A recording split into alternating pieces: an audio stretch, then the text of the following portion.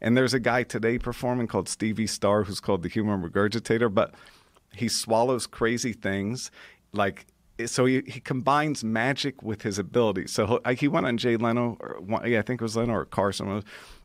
He takes the little film canisters that you used to drink. So he puts a film canister empty, right? Closes it for the, you get the 35, and then he goes, and then he swallows it. So it's gone. And he goes like that, it's gone. Then he would take a bunch of water, drink that, and then there'd be a cup with a goldfish in it.